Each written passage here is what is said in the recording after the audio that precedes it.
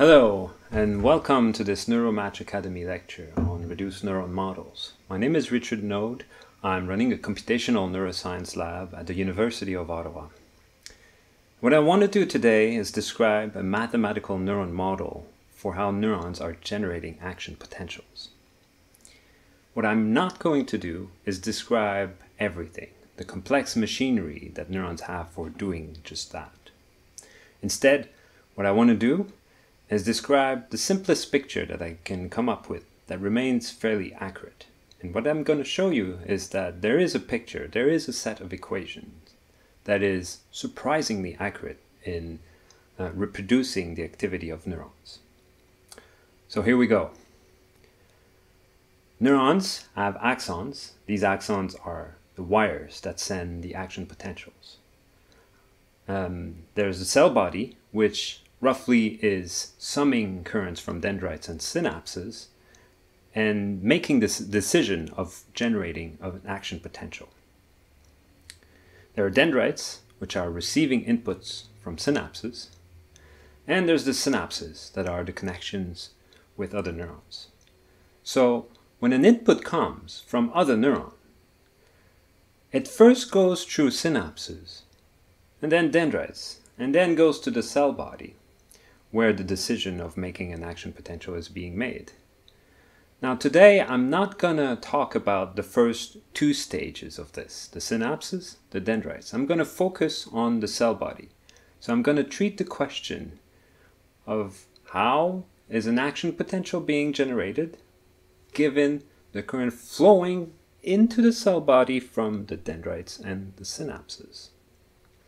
And this way I'm going to focus really on the excitability, on how and what is making the action potential. So if we zoom on a patch of membrane, we have a current that is possibly time dependent that impinges on that lipid bilayer. And this will influence the membrane potential, that is the difference in electrical potential between inside and outside of the cell. Now we can understand the relationship between the current and the membrane potential by considering the biophysics of the membrane as an electrical circuit. The lipid bilayer acts as a capacitance because charges can accumulate on either sides of the membrane. It also acts as a conductance because charges are conceived as flowing through the membrane.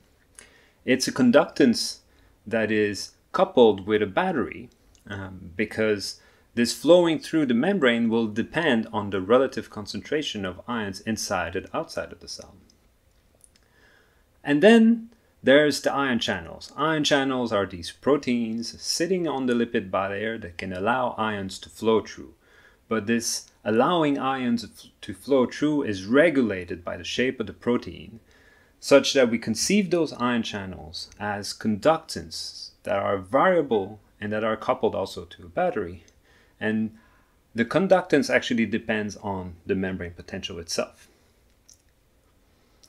So if we go to the physics of these devices and we describe the current flowing through, we will apply Kirchhoff's equation, which is that when a current comes at one node, it will have to go through either one of the different branches that comes out of that node.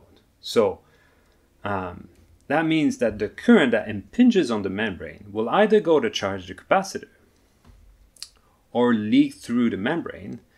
And you see here I've used GL for the conductance, the leak conductance of the membrane, EL for the equilibrium potential or leak potential of the membrane, and C for the capacitance of the membrane.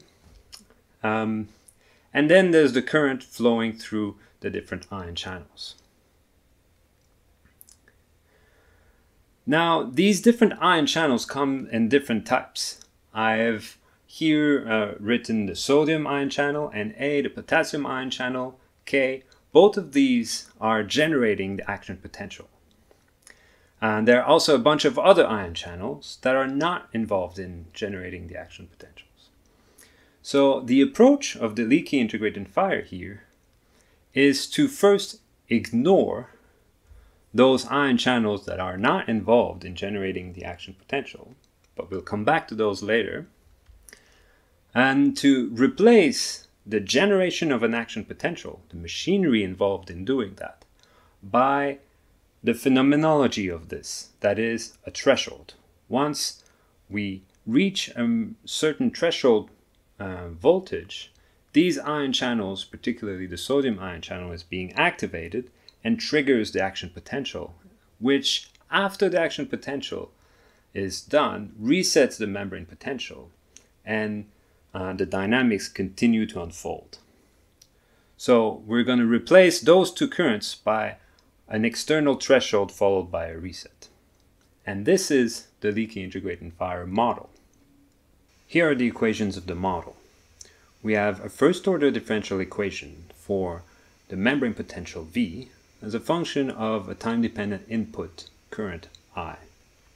And we have a threshold condition. The threshold condition is such that whenever the membrane potential reaches the threshold, we will stop the dynamics and restart the dynamics only a time delta later.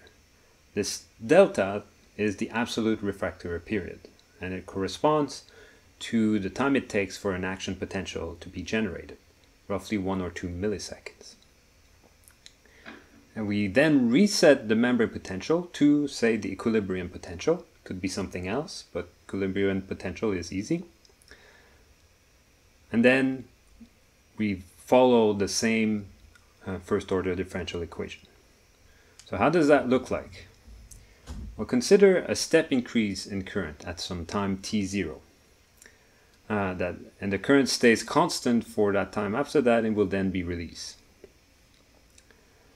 And we consider a current that is weak enough such that we will not reach the action potential threshold. Then the membrane potential will look like this. It remains to the equilibrium potential when current is 0, and when the current steps arrive, the membrane potential increases because the current is charging the capacitor.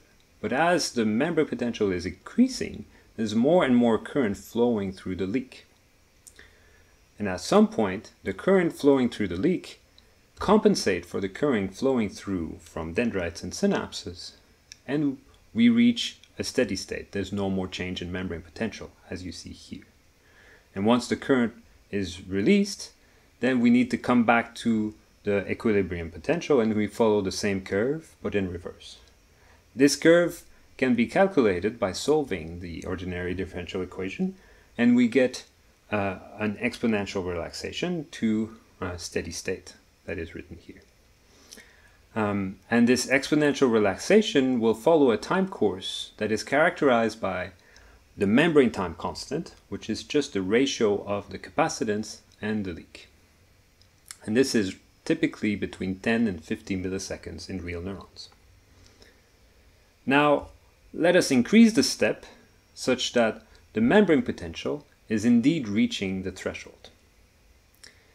In that case, we will follow the reset condition and the threshold condition such that we stop the dynamics. Well, we say we're making a spikes, and after a time delta, we restart the dynamics at the equilibrium potential. And then, since the current remains high, we keep on increasing the membrane potential until we reach again the threshold, we spike, and start again. The time between successive spikes is called the interspike interval, and 1 over that time is just the firing frequency of that cell. And for a constant current, the interspike interval will remain constant. It will change only as the input current is changing. Now, is this realistic? Is this what neurons are really doing? So the main assumption here is that we've assumed that action potentials are always of the same shape. They don't have a variable time course. So during my PhD, I've done that simple check myself just to be sure that this was a good assumption. And using recordings that my colleagues had recorded from real neurons, I simply superposed 100 of action potentials. No matter what was the interspike interval, the current that came in to generate the action potential, the action potential shape, the membrane potential in black when superposed, was always looking pretty precisely the same. And you can see here, this was the spiking threshold where the membrane potential is high enough that we are sure that an action potential will be generated. And then we see here that invariably, no matter what happened, the cell always came back to the same voltage, the same membrane potential. And that's our voltage reset. Now, there are a few exceptions. Some cell types do not have those stereotypical action potentials, and the action potential does tend to lengthen and become weaker when you're in a burst, a set of spikes coming at high frequency. But generally, it is a fairly good assumption.